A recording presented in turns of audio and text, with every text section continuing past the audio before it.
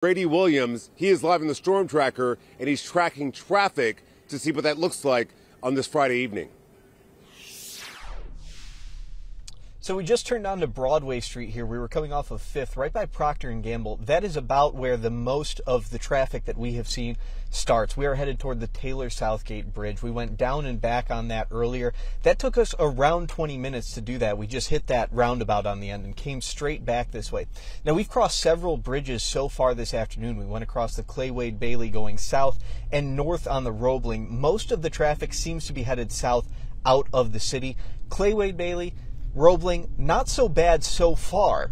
The Taylor Southgate Bridge is where most of this seems to be bottlenecking at this point. A lot of the traffic is, yes, Rob, downtown. It's folks coming into that confluence area and trying to get on that bridge to get back into town there. And I think it's going to be interesting to see what this looks like around 5, around rush hour. Luckily, we're going to be here tracking that the entire time.